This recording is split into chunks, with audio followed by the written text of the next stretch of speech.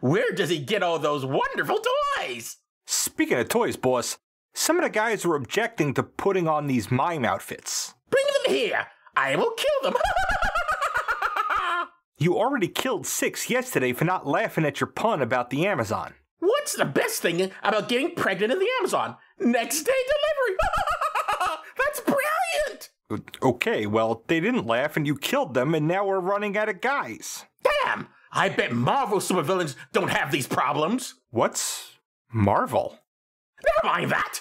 Let me think. Say, other than dressing up like a goofball, what exactly makes you a supervillain? You're just a normal guy who laughs like a hyena and crap like that. How dare you talk to the clown prince of crime that way? You don't pay us. You don't have godlike powers. You're always killing one of us. Why exactly do we even follow you? Because I have a great ass. Oh, that's right.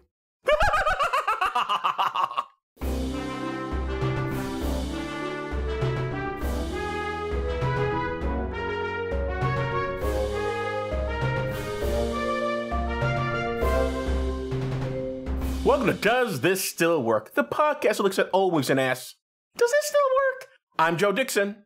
And I'm George Ermacka, and today we're discussing Batman from 1989 and some historical context. First, podcasty stuff. You can reach us at dtswpod@gmail.com on Facebook, Letterboxd, and our YouTube channel. Please tell your friends about us and leave 5-star ratings everywhere. You can pick what we watch and get extra per episode content by funding us on Patreon for as little as $1 a month at patreon.com/dtswpod. Now, Joe, take us back to 1989. And I will say again before I bring you back to 1989, because we've been there before. Mm-hmm. Yes, we are technically still on Twitter, but we don't try and advertise that. I need an alternative. I can't find anything decent. I'm sorry. Anyway, let's go back to 1989. This 1989 Batman movie is only the second feature-length Batman movie, but it better captures the spirit of the character than the Batman movie made in 1966. Here, staples of all Batman movies going forward are established, including police corruption and revenge. With that in mind, let's take a look back at newspaper coverage from 1989 on those two issues. This is information I got from the San Luis Obispo Tribune, a newspaper published in California. Headline, George. Police corruption reported on the rise. It's good business for drug dealers to pay officers to look the other way. No shit, Sherlock. That's not in the headline. That was just... No, that's me editorializing. I mean, you're not wrong, but this article focuses on cops being seduced by drug kingpin cash, with a number of law enforcement members swept up as defendants in the criminal justice system. I will now quote.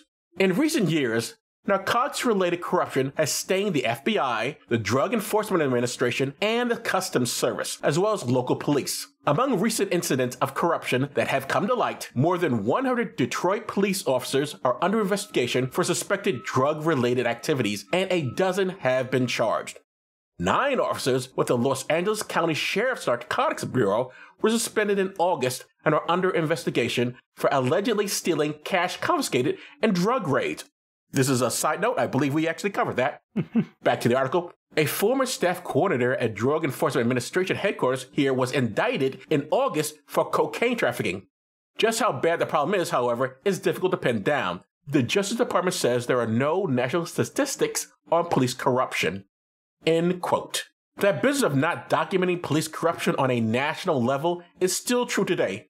We also don't have national stats on police shootings. Non-profits have to collect that data. The state doesn't, and that's outrageous, considering we pay for cops. We do know the cops on the take have motives like financial stresses of divorce, family tragedy, and plain old opportunistic greed. Make a bust and confiscate thousands of dollars? Who would notice if you pocket a bit? I'm sure it happens every day. Me too. Now, I don't want to give the impression that only drug dealers were bribing cops back in 1989. Bookies were doing that too. Headline, George. Corruption probe reportedly widening to include bribing of police by bookies. That's what I just said. Yep, you're a regular prophet, Joe. I am a prophet, but I read the news after it's already happened.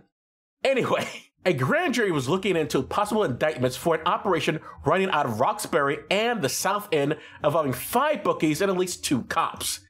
It looks like police detectives received payoffs from a convicted bookie who, at the time of this story, was still running his illegal business out of a store on Blue Hill Avenue despite having been arrested 4 times in the last 3 years. The main bookie, as you might imagine, is alleged to be all mobbed up. I used to hear about the numbers racket when I was growing up, but I think these days most people use the state lottery. Do you think numbers running is still a thing these days, George?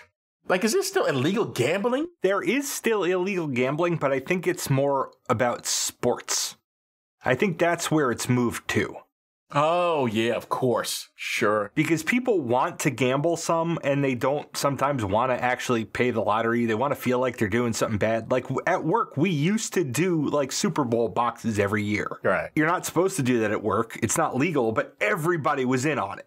So we all just got away with it. I don't know if it even still happens because I just made this decision years ago that I'm not going to gamble because odds, they're never in my favor. Yeah, it's so silly of me to think this. Of course it's still illegal gambling because if you do it illegally, you don't have to report on your taxes.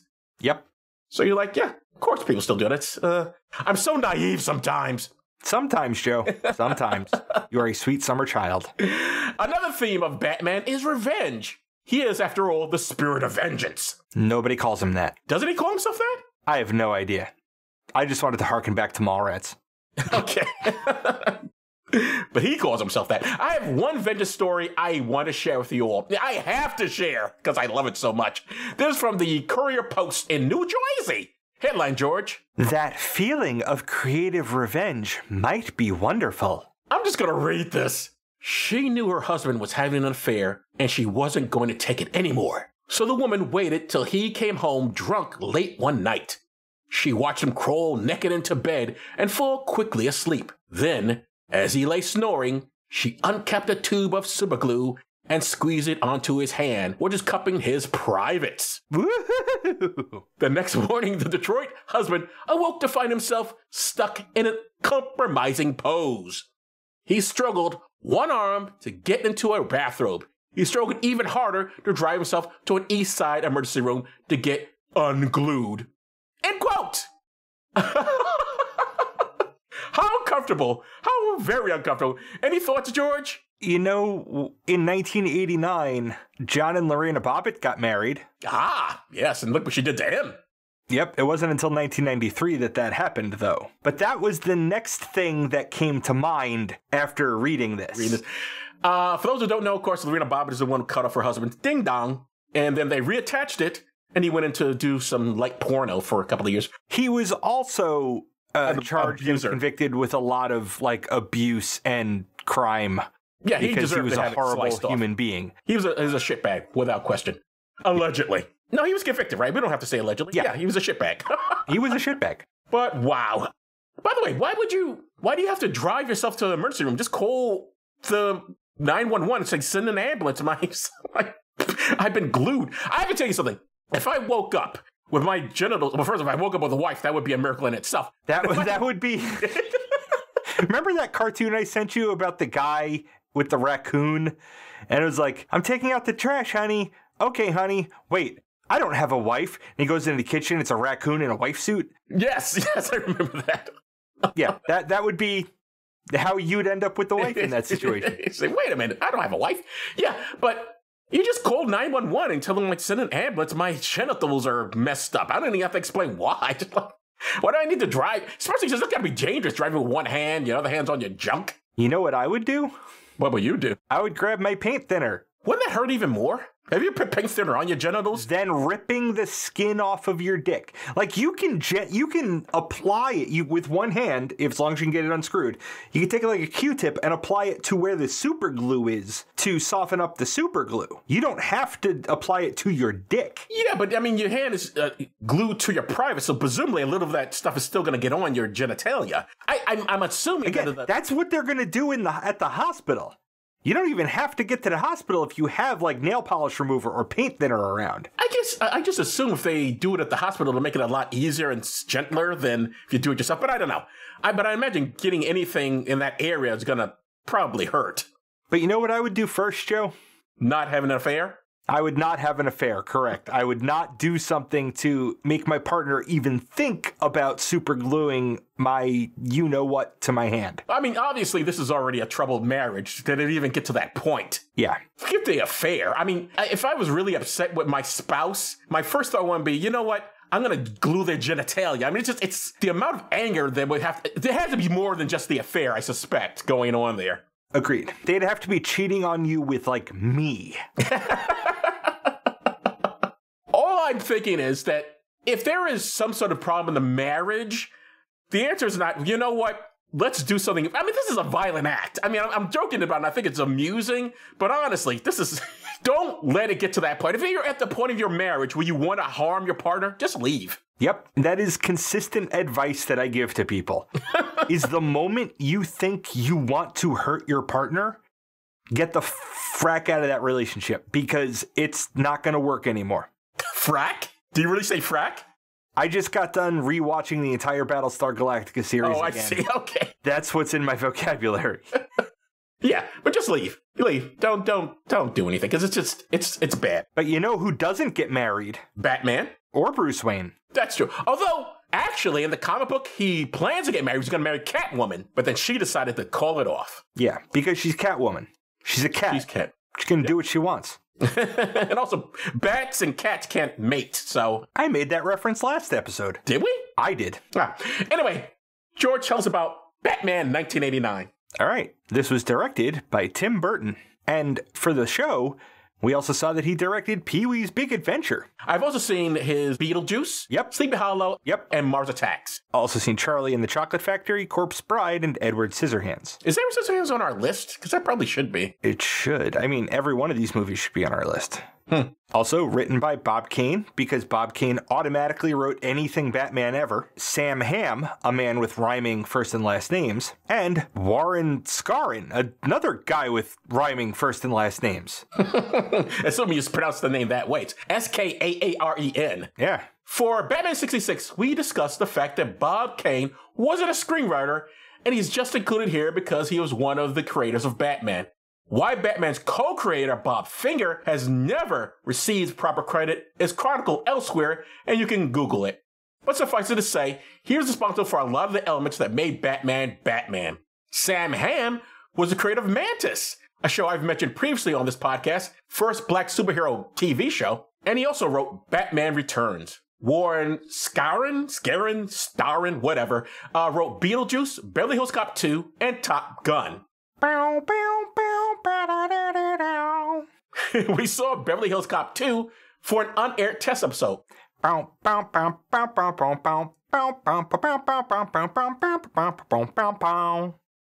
Top Gun we saw for the pod. I already did that theme song. You did. I'm not doing it again. But you can't do the blurbs. I can do blurbs. IMDb says, the Dark Knight of Gotham City begins his war on crime with his first major enemy being Jack Napier, a criminal who becomes the clownishly homicidal Joker. That's a lot of words to say it's Batman vs. Joker. Indeed. Amazon and HBO Max say the Caped Crusader saves dismal Gotham City and gorgeous Vicky Vale from the freaky Joker. The freaky Joker makes it sound like something else. Amazon's having fun with it. In the porn version, it's the freaky Joker. I don't know what this version is. Freaky. Or maybe that's just me when I hear the word freaky. Hey. It's not Freaky Friday, of course. I'm not going to kink shame. The first scene is an echo of the Batman origin story involving a family of tourists in Gotham City who are trying not to look like tourists. The father, Harold, is playing the I know what I'm doing and failing to hail a cab.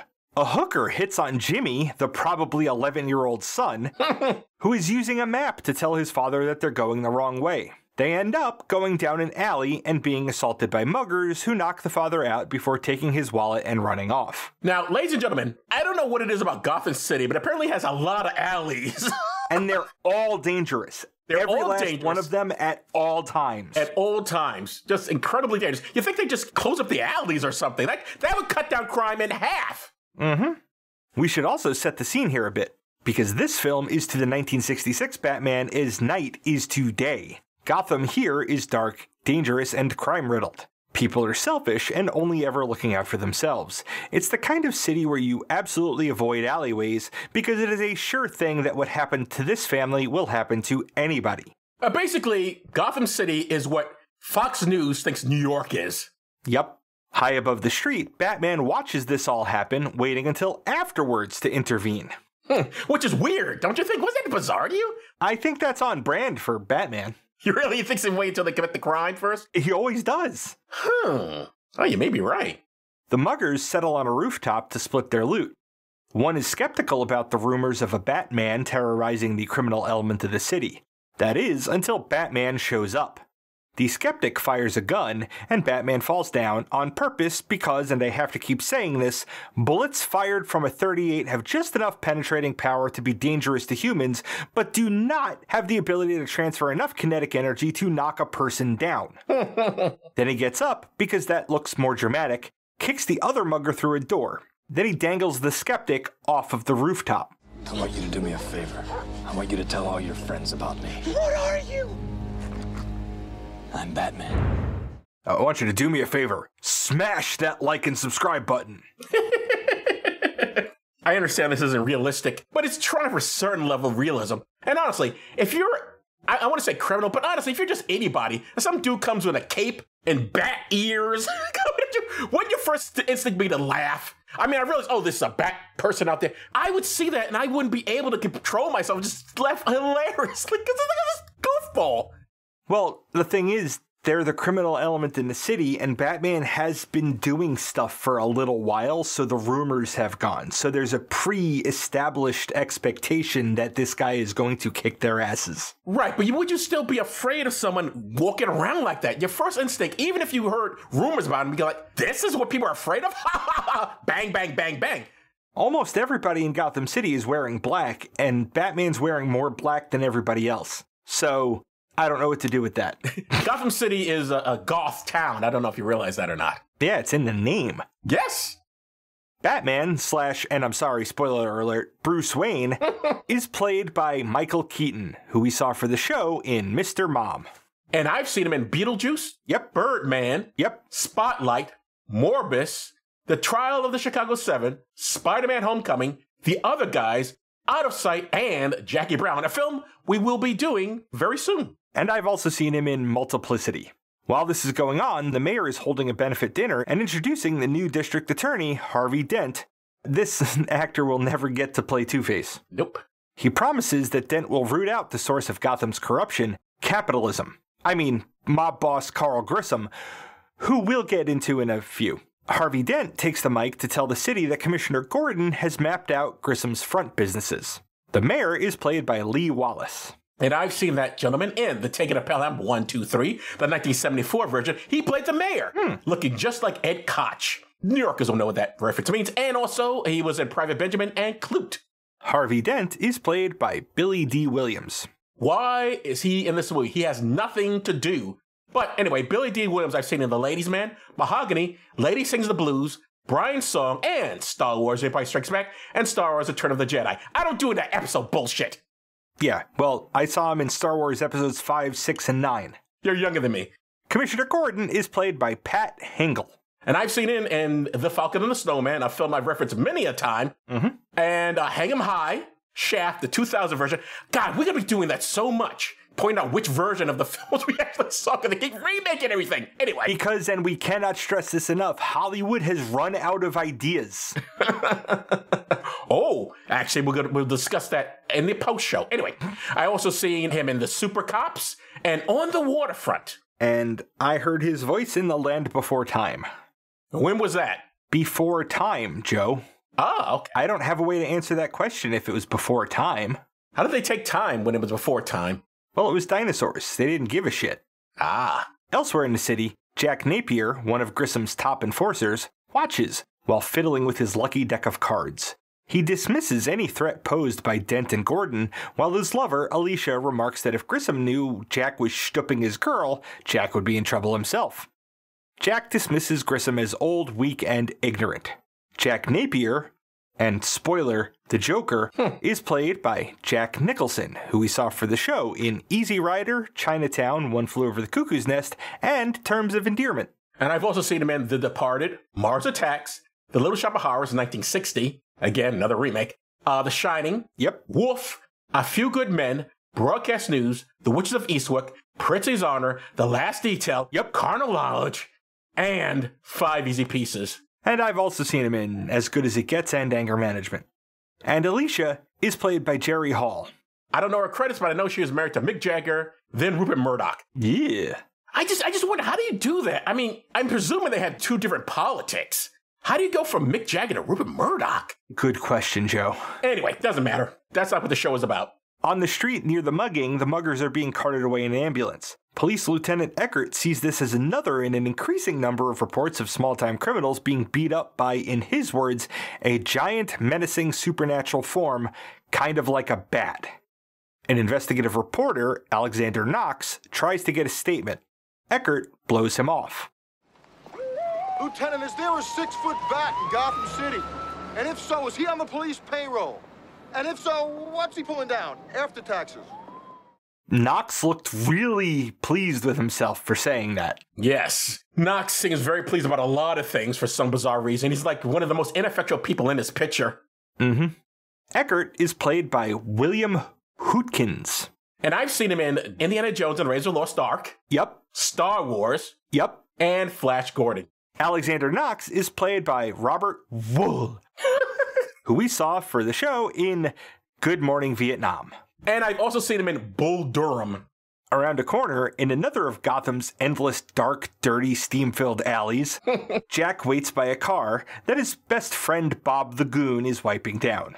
He tosses Eckert a sandwich wrapper filled with money, a payoff to get Dent to stop sniffing around one of the front companies. Then Jack and Eckert get into an argument over boundaries, mental health, and career pathways. Bob the Goon is played by Tracy Walter, who we saw for the show. I think he was uncredited in Annie Hall. I've also seen him in Serpico, Repo Man, The Silence of the Lambs, Yep. City Slickers, Yep. Conan the Destroyer, Man on the Moon, Independence Day, Yep. Amos and Andrew, and The Hospital.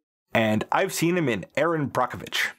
A recurring theme in the film will be the planning, execution, and budgeting of the Gotham City Bicentennial Parade and Festival. For the entire film, it will be over budget and people will be scared of all the criming, so they won't show up anyway. Which makes sense. At work, Knox navigates the jeers and ridicule of his coworkers for chasing after a cryptid conspiracy theory. At his desk, he finds someone who actually believes him. Vicky Vale is a photojournalist of some renown, recently having covered a bloody US-backed revolution in Corto Maltese, a fictional island off of Argentina that only exists in the DC Comics universe. She wants to team up and find the Batman. To that end, she has acquired 2 tickets to a charity fundraiser at Wayne Manor so that Knox can join her and maybe get a quote from the mayor or Commissioner Gordon. Vicky Vale is played by Kim Basinger, and we saw her for the show in L.A. Confidential. And I've seen her in The Nice Guys, Wayne's World 2, and Never Say Never Again.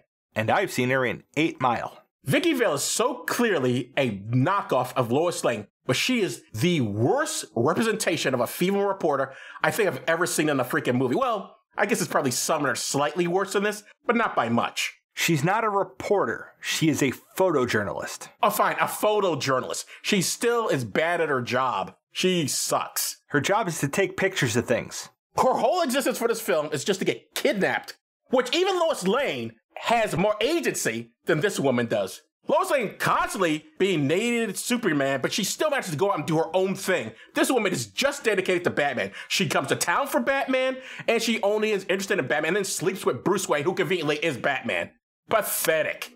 In the mob version of a casual board meeting, Carl Grissom queries the damage that would result if Harvey Dent links their organization with Axis Chemicals. The company. Not like Zyklon B. Ah, Jesus. Yes, let's bring in a Nazi reference, sure. Ultimately, it's deemed prudent to do an old-fashioned cover-up. Go in, grab any records, and destroy them.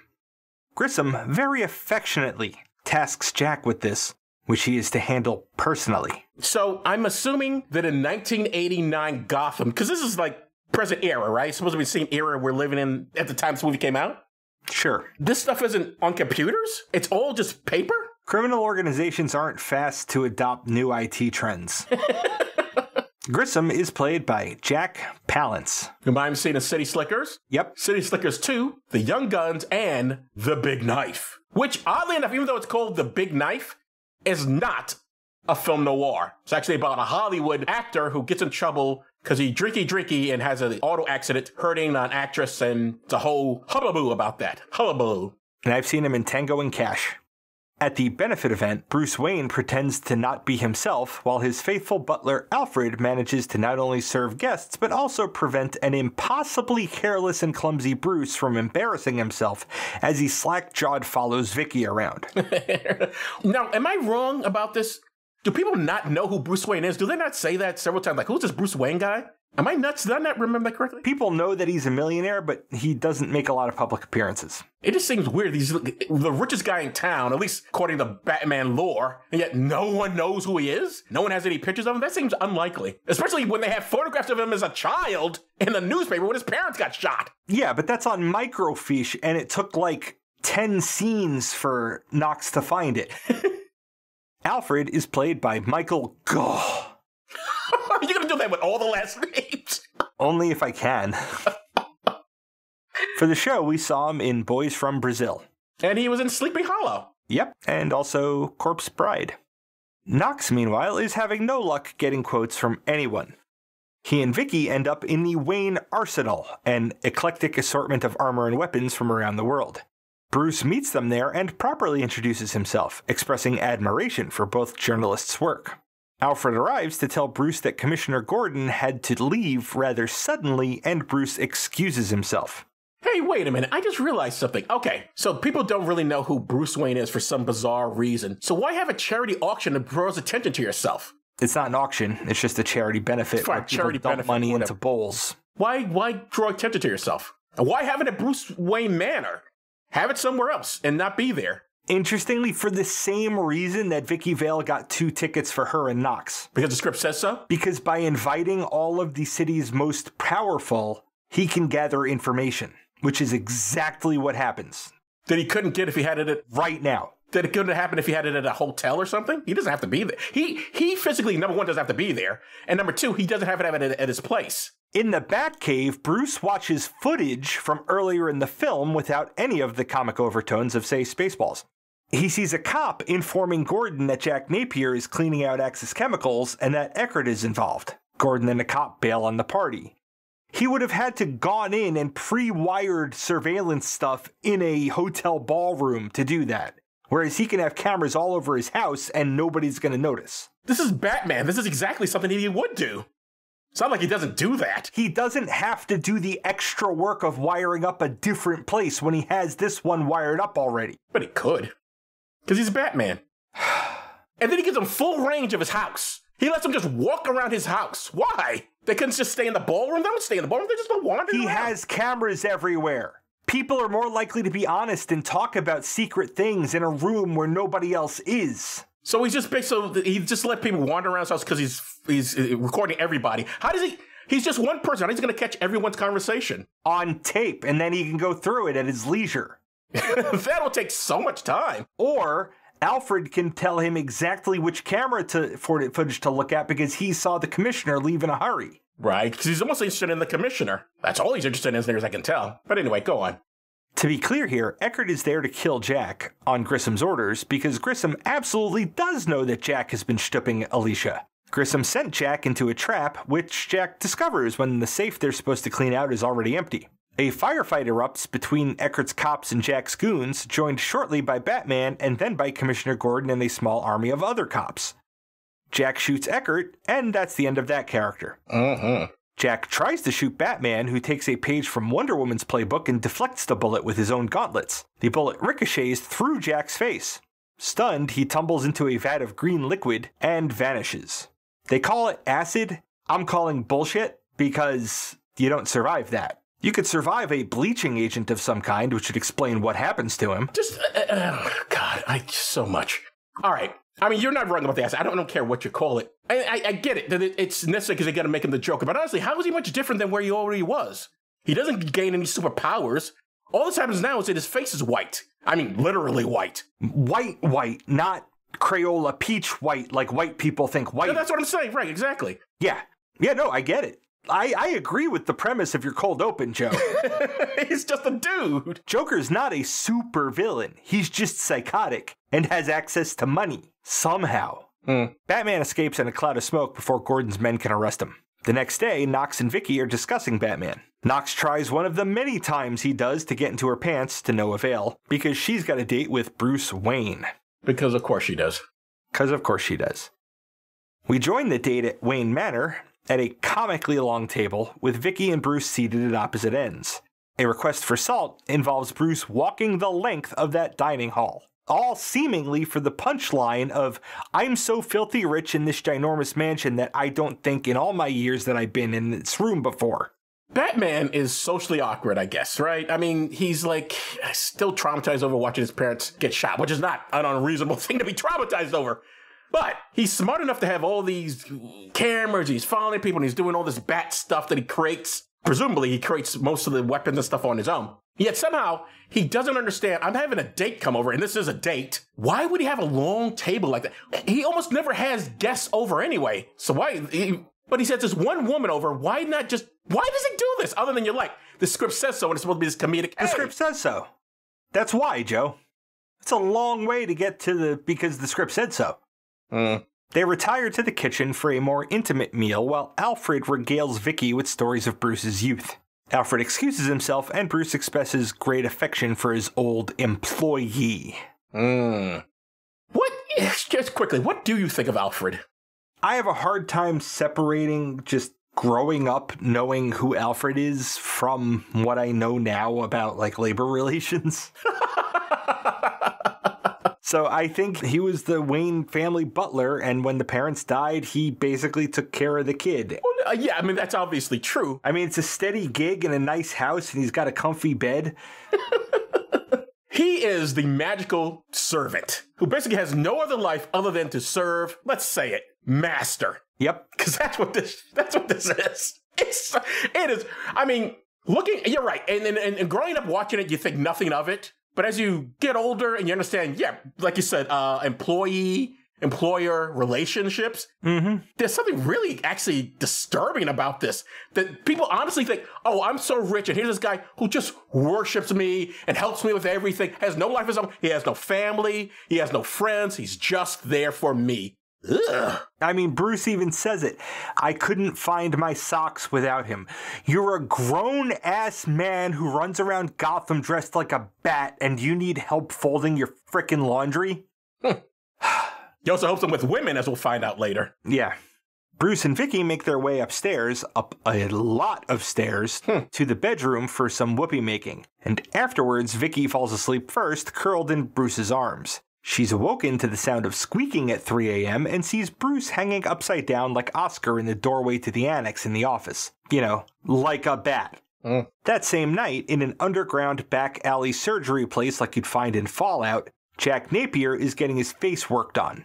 He finds the results absolutely hilarious. He stumbles from the surgeon's office and makes his way to Grissom's penthouse. Grissom is, of course, surprised to see his old friend and enforcer, although that's not who Jack is anymore. In fact, Jack is dead, my friend. You can call me Joker. Joker proceeds to laugh his ass off as he empties his gun into his old boss and the window behind him, who improbably falls backwards from in front of his desk to land in the chair behind it. What did you think of what he says to him before he shoots him? He goes, "You did this for a woman. How could you pray for a woman?" Screw you, man. You know what he's saying there? He's saying bros before hoes. No, 100%. It's the same thing. Yeah. It's garbage. Yeah, it's toxic masculine garbage. Because we all expected Joker to be a paragon of non-toxic masculinity or something. I just get the feeling, and maybe this is wrong on my part, I get the feeling the film doesn't disagree with him. No, it doesn't. Yeah. I mean, it's Tim Burton. I mean, we got a lame-ass Vicky Vale, and then we got this stuff. I'm sorry, I think it's there. Later, sitting in Grissom's chair, Joker sees a headline about Batman terrorizing people and says, in his own way, "Hold my beer." In the morning, Vicky wants to do lunch, and Bruce is like, "I'm going out of town forever, so rain check?" He does this without telling Alfred, and Alfred, for all his years as Bruce's butler, doesn't know to just yes and, so when Vicky mentions the trip to Alfred on the way out, Alfred totally blows Bruce's alibi. Wow, I didn't even catch that. You're right. He knows who Bruce is. He works with them. He's aware of all of this. Yeah, when you get back. Back, Miss Vale. It's not obvious that Bruce told you something in order to get you to think we're not going to be here, so I shouldn't play along with this. Maybe he's just bad at improv. I think he just doesn't know how to yes and. Yeah. Absolutely. So she follows Bruce as he goes to the spot where his parents were murdered and watches as he leaves 2 roses on the ground where they died. Why would you want to go to the place where your parents were shot? He dresses like a bat and runs around Gotham beating up poor people. Like, don't question why he does the things he does. He's damaged goods, that's why. That same morning, Joker calls together all of Grissom's underbosses to claim Grissom's place at the top. The assembled are skeptical, to say the least. Joker kills one of them with an impossible hand buzzer thing that incinerates the dude and then has his goons clear everyone out.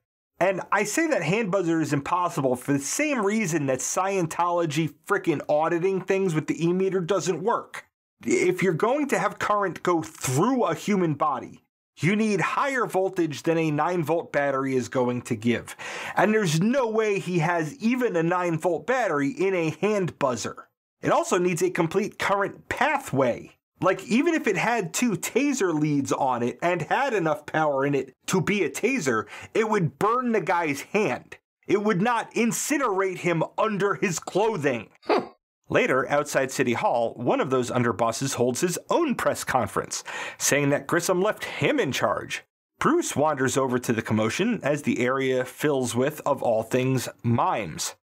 Then Joker pulls up in a limo, quotes Edward Bullier Lytton about pens and swords, then sticks a presumably poisoned quill pen right into that underboss's neck. The underboss has his own goons. You think as soon as this guy came near him, their guns would have been out. But for some reason, they're like, yeah, sure, come on up here and get as close to our boss as possible. Close enough to stab him in the neck. They underestimated the power of the pen.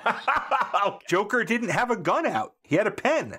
Why are you going to pull a gun on a guy with a pen? Because he's coming near your boss regardless. Dressed like a mime for some reason. He was not dressed like a mime. Wasn't he? Didn't he have on the black cap and everything? Am I thinking that, remembering that wrong? He had a top hat on. But he looked like the other mimes, didn't he? No, he looked like a clown because he's the fucking Joker.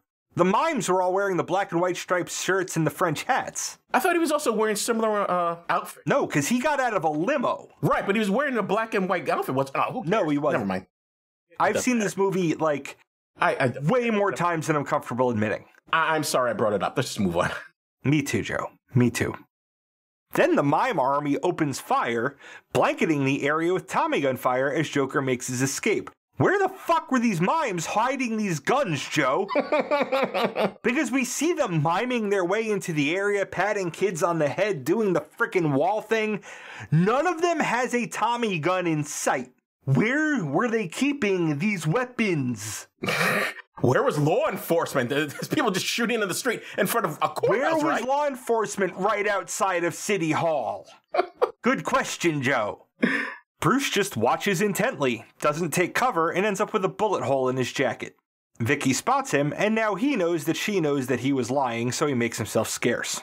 This will never come up again. No. Later, Joker watches the aftermath of him killing that mob boss on the steps of City Hall, and, well, he's not happy about the coverage. Can somebody tell me what kind of a world we live in where a man dressed up as a bat gets all of my press?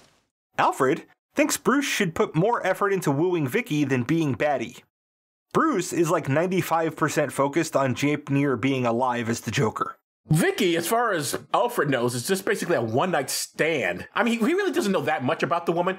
He knows what he told her about Bruce. But we really don't know much about her, other than she's like a famous photojournalist. Well, she does lift the spirits when she's here. She does bring an air of carefree wonderment, or whatever the hell Alfred says. Like he gets a good heebie-jeebie about her. By the way, I just realized something.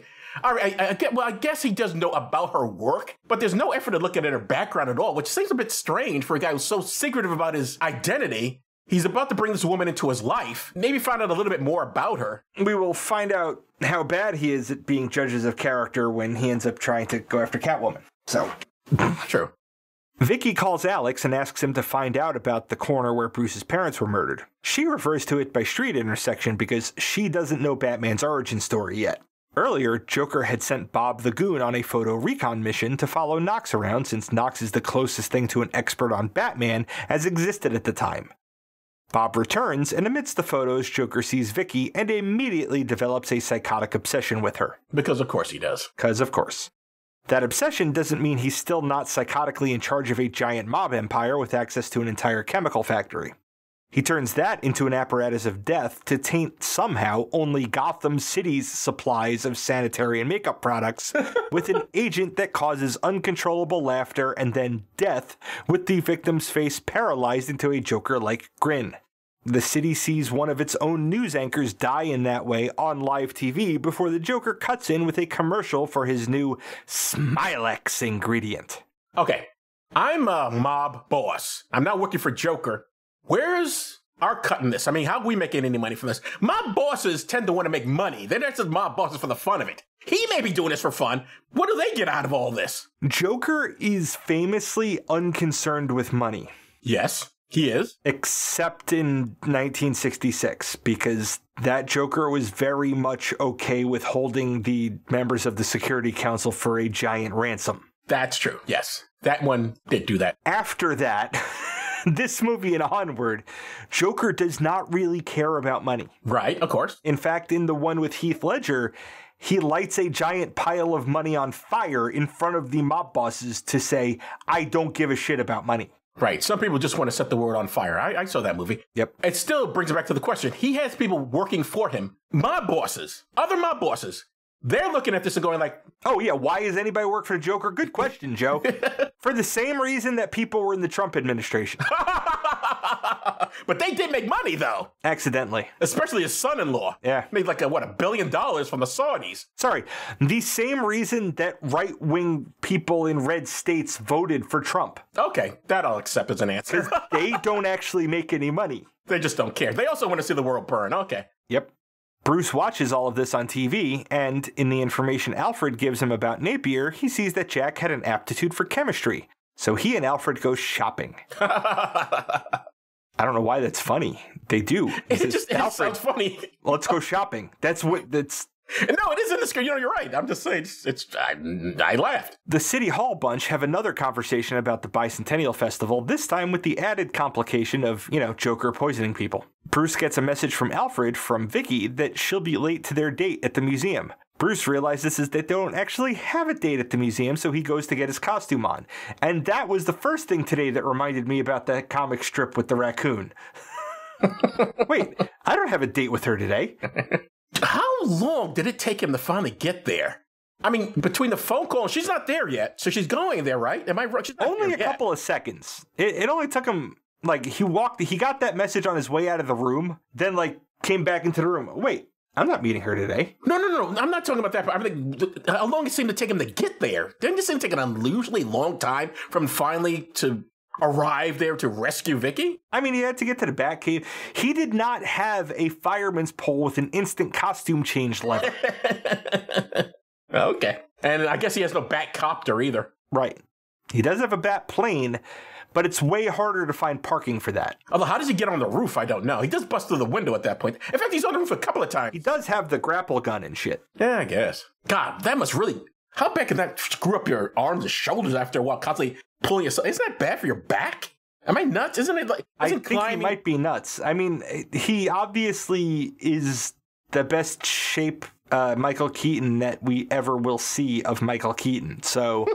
I don't know, your body can do a lot of stuff if you take care of it. I guess, but I'm fairly sure when you climb a lot of mountains, it screws up your back. But the thing is, he's not pulling himself on the rope. He fires the gun, and it pulls him up. Oh my God, wouldn't that dislocate your shoulder? If it yanked you like that, but it can't because he weighs things. And it's a gun with a spring, so it can't be and this is all assuming that that's even fucking possible. I'm going to say it's not possible. Anyway. Vicky gets to the museum and is seated. Before long, a box arrives with a gas mask and a note to put it on. And this is way before COVID. I mean, I know they have cafeterias or whatever, lunch, whatever in the... Why is there a restaurant in the fucking museum? Good question, Joe. Okay. A moment later, the ventilation system starts sending out a purple haze. Nothing to do with Jimi Hendrix. And everyone but Vicky keels over, dead. Some of them do pretty good falls. Joker and his goons come in, blasting Prince from a boombox, and vandalize their way up to where Vicky is sitting. Maybe that's what the purple haze is for. It's for Prince. He literally does say Prince before they play the music. They say, cue Prince or whatever he says. Pretty much all of the music in this that wasn't scored by Danny Elfman was Prince. Yeah. Yeah. So he knows who's on the recording. Prince has nothing to do with Purple Haze. That was a Jimi Hendrix album. Yeah, but maybe he's a Joker. He's insane. So the Joker can't tell black artists apart. Wouldn't be impossible. Now, you know what? It's as good as an explanation as anything in this movie. I mean, Purple Rain, Purple Haze. What's the difference? 3 letters. The Joker describes himself to Vicky as the world's first homicidal artist and brings out Alicia, whose face he has disfigured as a showpiece. When Vicky says she doesn't know anything about Batman, Joker tries to squirt acid at her, and then she throws a pitcher of water into his face. He plays injured, then reveals the water to be removing his skin tone makeup, revealing the white underneath. Then Batman drops through the ceiling, fires a zipline into 2 walls, grabs Vicky, and skedaddles with her through the front door. They get into the Batmobile, and Joker gives one of the most often quoted lines from this film. Where does he get those wonderful toys? And in case that sound quality sucked, he says, "Where does he get those wonderful toys?" In fact, Jay said that in Mallrats. Yes. And what's odd is that he himself has wonderful toys, right? I mean, So he probably gets in the same place you do, dude. However you get yours. I mean, he literally has a helicopter. Batman doesn't have a helicopter. Joker does, with his face on, or at least it's the face of a Joker on the side. A logo. Yeah. A logo, yes. He's got branding. Yeah. The Batmobile ends up stuck in traffic, so Batman and Vicky get out on foot. He commands the car to raise its shields, which covers it impossibly in metal plating. Why doesn't Batman sell some of this stuff as Bruce Wayne? Because it would become really obvious that he's Batman if he did that. Well, he's got to get this material from somewhere. He could have initially introduced it as Wayne, and then he could have gotten it from pretended he got it from him. In fact, that's how he does it in the newer movies. You are correct, sir. Everything is a Wayne Enterprise front company. It's like the mob does it, but it's just a cult of personality. The pair end up in an alleyway because of fight. Of course. Vicky lies about her weight, causing Batman to have to fight longer before they can make their escape. The goons realize he's a human in armor and try to lift his mask. Vicky tries to get a picture of that, and the Flash distracts the goons long enough for Batman to pummel them. Now, do you think he was really out? Because nearly... No, he was not actually out. He was playing possum. Why would he let them almost take off his mask, though? Because they do come close to pulling it off, if you remember. The mask is lifted up off his face. He was a plank second away from acting when Vicky fired her flash bulb off and gave them distraction and distracted them so he could just do stuff. Batman drives them through the woods. When Vicky looks too closely, he turns on a light to basically blind her so that she can't. Dude thought of everything, I guess. I mean, the fact that the Batmobile is a 2-seater is itself almost an oddity for this incarnation of the character. In the Batcave, Batman gives her the research he's done about the poisoned cosmetics, that the poison only activates if certain products are combined together. Then he roofies her, so that he can take the film with her picture of the goons lifting his mask. Only fucking explanation for what happens. I'm not disagreeing. How else does she wake up in her own bed fully clothed but missing the film? Did that not seem... I don't even know how to put it. Rapey? Yes! Yeah! Because he says, there's one more thing I want, then he brings up his cape, and the next thing you know, you're laying in bed. I'm like, dude, what are you doing? And I mean, dude, as in Tim Burton, what are you suggesting for at least a split second there? No, I think this is kind of on brand for Tim Burton. That's like you're upping Tim Burton. What do you know about him that I don't? I just listened to a God Awful Movies bonus episode on the Tim Burton Planet of the Apes. Bad? He really wanted, some Marky Mark and Helena Bonham Carter in a monkey outfit action going on, but Okay. the studio wouldn't let him. That's the takeaway. And then she married him. She married him after that movie. It's fucking weird. Not as much as Jerry Hall, but okay. So yeah, Vicky wakes up in her own bed fully clothed, missing that film. But regardless, she immediately contacts Knox to get the word out that Batman cracked Joker's cosmetics code. In short order, the local news station is disseminating that information, putting an end to Joker's homicidal prank. Then Bruce meets with Vicky at her place and tries to tell her the truth about being Batman, but can only eke out a strained metaphor that could also be interpreted as, I'm having a midlife crisis. If he hadn't slept with her, you'd almost think he was about to announce that he was gay. Yeah. Then the Joker barges in to exposit that Alicia is dead, so there's nobody in the way of their love or something. Well, except Bruce, who slid a metal tray under his shirt as soon as he saw Joker walk in. Bruce tries to goad Joker into a fist fight, but the Joker declines and shoots Bruce instead, but not before saying this. You ever dance with the devil in the pale moonlight? That'll become relevant later. Yeah. By the way, I know Batman's supposed to be brilliant and everything, but how did he know that thing would stop a bullet? That is one big risk I don't he's taking. necessarily think he knew that it would stop a bullet, but he might have thought there's probably going to be a bullet involved in the next interaction here. This is better than nothing. Because it would be better than nothing. Because even if it didn't stop the bullet, it would slow the bullet down. I guess. Although, you would think someone as smart as Bruce Wayne and as paranoid as him would have some sort of under his clothing. I don't think he's paranoid. You don't? I think he's suicidally reckless. I guess there could be an argument made for that. At work, Vicky tells Knox about the Joker's visit, and then Knox shows her the microphone. Knox, you fucking asshole, Knox. Jesus Christ. While you were entertaining, fuck you. Just eat all of the bags of fetid, discarded body parts. Knox shows her the microfiche of Bruce's family's death on that particular street corner. So now she knows Bruce's damage. The City Hall crew have given up on having a bicentennial parade and hold a press conference to tell that to the city. The Joker hijacks that broadcast to tell Gotham that at midnight on that day he's going to drop $20 million in cash on the crowd and issues a challenge to Batman to try and stop him. And at that point, that is when the Federal Bureau of Investigation steps in. Oops, sorry, that doesn't happen. Nope. Bruce freeze frames on Joker's face at the end of that broadcast and has a flashback to his origin story. The killer used that Dance with the Devil line right before killing Bruce's parents, indicting Jack Napier, the Joker, as the murderer. Then Alfred breaks the superhero bro code and brings Vicky down to the Batcave when Bruce isn't even in costume. She's like, let me in. And he's like, you're in the Batcave. How much further in do you want to be? Then she's like, I don't know what to think of all this. And he's like, I'm a walking cliche. I've just got to do this. Oh, God, what a bad movie. So Batman suits up and remote controls his car to blow up all of Axe's chemicals. Joker's not in there, though, and mocks Batman from his own helicopter that we described earlier. Joker calls Batman Junior Birdman, which only makes sense now because in 2004, an older Michael Keaton starred in a movie called Birdman or the Unexpected Virtue of Ignorance. Why the hell did he call him Junior Birdman?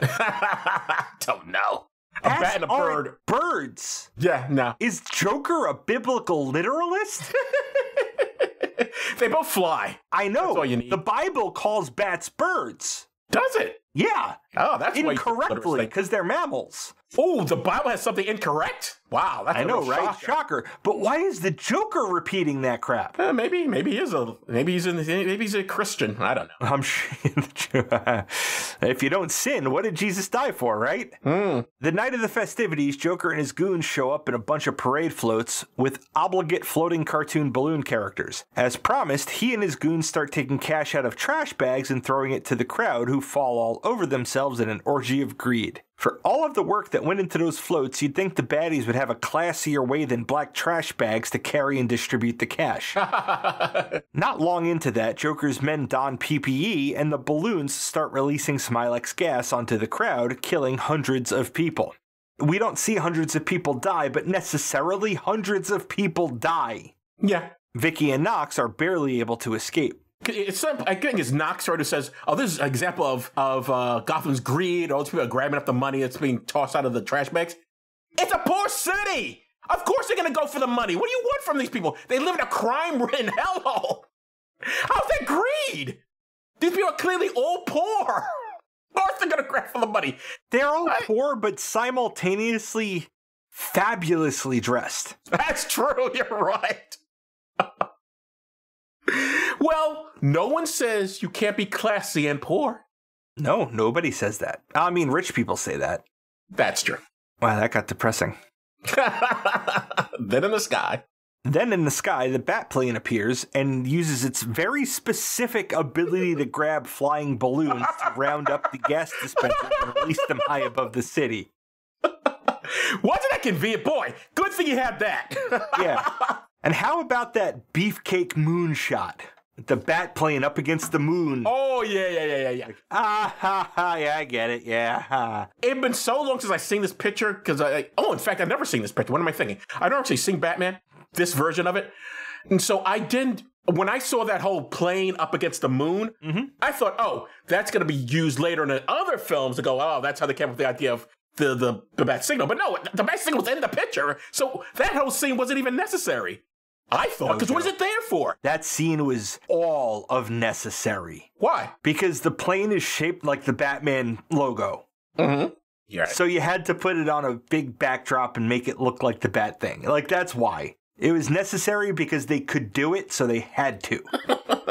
The script says so. But there's nothing in the script. That's just a camera direction. That's cinematography. All right. The cinematography made them do it. Joker gets upset that Batman stole his balloons, and out of frustration shoots Bob the Goon. I'm just going to leave that there for a second. Bob, give me your gun. Wow, asshole. And then rather than go like, oh my God, our boss is nuts, and shooting him, they go, oh, let's keep listening to him. Yeah, he turns to everybody else and says, all right, clear this crowd. And the rest of the guys are just like, he just shot that guy, whatever. All right, you people, get the hell out of here. I mean, a real decent criminal would have gone like, okay, this is chaos. We have bags of money. Let's split with it. None of these are decent. They're bad criminals. Decent criminals shouldn't crime here, Joe. They'd be happier criming somewhere else. Evidently. Joker then faces off with the Batplane that inexplicably fails to kill Joker with strafing or missiles. Even with the targeting reticle, like, did you not calibrate your guns? Come on. You couldn't even use the force? Joker points a comically long-barreled handgun at the Batplane, fires, and that brings the plane crashing into the steps of Gotham Cathedral. Would a gun like that even work properly? Because it's that barrel would seem to, like, make the gun less effective, wouldn't it? A ridiculously long barrel like that? I don't know, Joe. And a handgun? Well, you know weaponry better than I do. I mean, I know that some guns have longer barrels than others. True, but nothing like that. No gun has that type of barrel. Yeah. So Vicky goes to investigate the crash site, and the Joker captures her there. He radios for a helicopter at the cathedral in 10 minutes. Once Joker and Vicky are on their way up, Batman appears from the wreckage to follow, knocking over all of the pews in a process of walking. Joker prevents the police from accessing the bell tower by acid spraying a bell, causing it to fall. That church cathedral seems unusually tall. I mean, they're really up there. Mm-hmm. Batman has to fight off a bunch of Joker's goons, who Joker had the foresight to station up there, I guess. Good point. Yeah, why are they there? One gives Bats a run for his money before Batman sends him cannonballing down another bell tower stairwell, which, if that exists, right, because the bell above this tower got knocked down. And he bangs head into the other one, so the bell is still there, meaning it's another tower.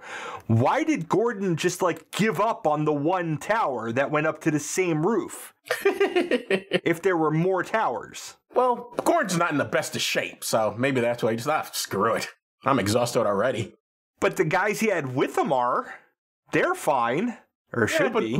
They don't really contribute. I mean, remember, he tried to move the bell when it falls on his own. I can't do it. Oh, well, let's give up. And the other cops don't even help him. They're like, all right, boss. Guess we tried. La-di-dee, la-di-da. Let's move on. With the goons dispatched, Joker is dancing a ragdoll like Vicky around the rooftop. Now, come on. Lois Lane would have punched him. This woman tries no way to defend herself. It's pathetic. Nope. When she spots Batman, she feigns interest in Joker, and he's distracted long enough for Batman to start pummeling him. There's a turn of events when Joker is able to pull the two down over a ledge. Joker tries to dislodge them by stomping the bricks they're holding onto, but abandons that when his chopper arrives and drops a rope ladder. Batman manages to lasso Joker's leg to a gargoyle, which eventually breaks free and pulls the Joker off the ladder to fall to his death on the street below. In Joker's pocket, they find a pouch with a laugh track. Would have been awesome if, rather than the grappling thing, Batman just shot out a shark and got on his legs as he was going out to the ladder. Take that. Would have been a good reference to Batman 66. Yep.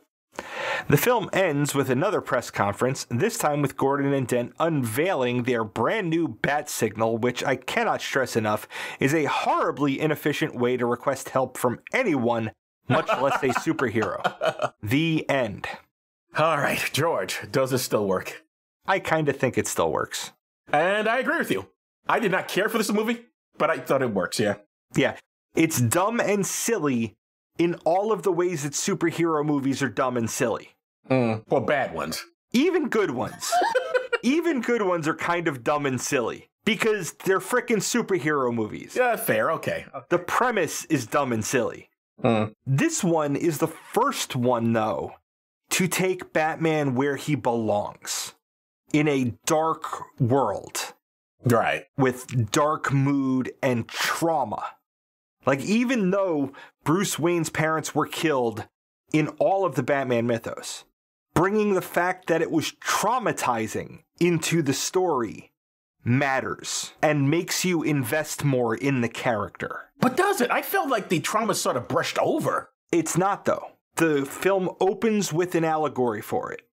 Then he pays his respects on the anniversary of the death. Then we get the discovery of that by Vicky. Then he has the flashback where we get to watch it happen.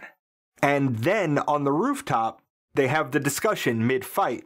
Batman's like, I made you, you made me first when you killed my parents. The thing is, and this is not a reflection of Michael Keaton's performance, maybe because I've seen a lot of superhero films in which a character dies, the deaths I've seen, especially with Spider-Man, which just has tons of them, I feel like there's more humanity there. Whereas with Batman, yes, I understand he's actually traumatized, but I just never get the sense that he's really upset about it. It all seems to be suggesting. We just, his parents are shot, so we projected upon him that he's upset. Trauma doesn't mean being upset. Trauma means you're carrying it with you. No, I get it. That it's never formed into a memory, that it is just a visceral feeling in your body and you are trapped in that moment. And I get that Batman was trapped in that moment and he was fighting back in every way that he could as an adult with resources. It just didn't give me that impression that it was all that serious. I'm sorry. It just didn't give that man impression in this film. Also, why doesn't the Joker or Napier or whatever shoot the kid? That literally this kid is a witness. And he's old enough to testify. He's old enough to give a police sketch of what he looked like. Because Bob the Goon was with him and was saying, come on, Jack, let's go. Right, and he gets shot the kid and then gone. Could have. Chose not to. Chose to leave a little chaos in the world. And a which witness. Is on brand for... But chaos, a witness, is a form of chaos for him. And chaos is on brand for Jack Napier and the Joker. For that matter... Considering that he he literally has a conversation with the guy. How come the cops didn't catch him? I mean, these are famous people in Gotham City, right? The parent and mother of rich people. Rich. I mean, these were if they were middle class and poor, okay, maybe I could believe. It wasn't until the apartment scene in Vicky's apartment that Bruce knew that Jack Napier killed his parents. No, I understand that part. That I'm not having. What I'm saying is, in the initial incident, when Bruce sees this man shoot his parents, when the cops have interviewed him and then have found Jack Napier. I don't know. Most violent crimes go unsolved. For middle class and poor people, I promise you, these people are the richest people in Gotham City. Somebody would have been arrested. Now they're dead, so they're not rich anymore. It's a kid, which means there's a trustee involved. Like, nobody has access to his resources now. All right, whatever. It just wouldn't have ended there. But all right, his parents are shot. Like I said, if these were poor people or a middle class family, okay, I can believe it. But two rich white people, somebody would have been arrested. There's no way that crime would have been. Nobody got charged. Chances are somebody was arrested, Joe. It was just some unsuspecting black guy. Then it would have been brought up in the movie. No one's arrested for it. All right. But I just made this darker than it needs to be, I guess. Anyway, I think the film still works. I didn't like it. I think they're way better superheroes movies. They've done it. Did you like better. it more than Batman 66? Oh, it's way better than Batman 66. Okay. There's no question about That's the important metric here. Is it really? Okay. Yeah. In that case, yes. It's a far superior film. Is that really hard? Is that really hard to it's not. It's a far superior film. It cleared that very low bar.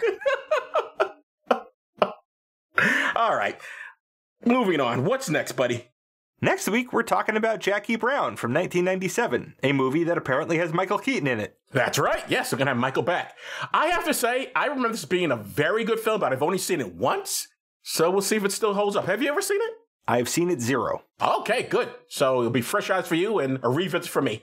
But that's next time. Right now, I have to say, that's it for this episode. I'm Joe Dixon. Thanks for listening. I'm George Romaka. Thanks for listening indeed, because if a podcast drops and there's nobody around to hear it, it's just another collection of ones and zeros that doesn't matter.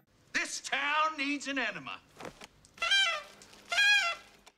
You've been listening to Does This Still Work? Produced by Joe Dixon and George Romaka. The hosts can be reached via social media, email, or the contact page at dtswpod.com. Be good to yourself and others, because that still works.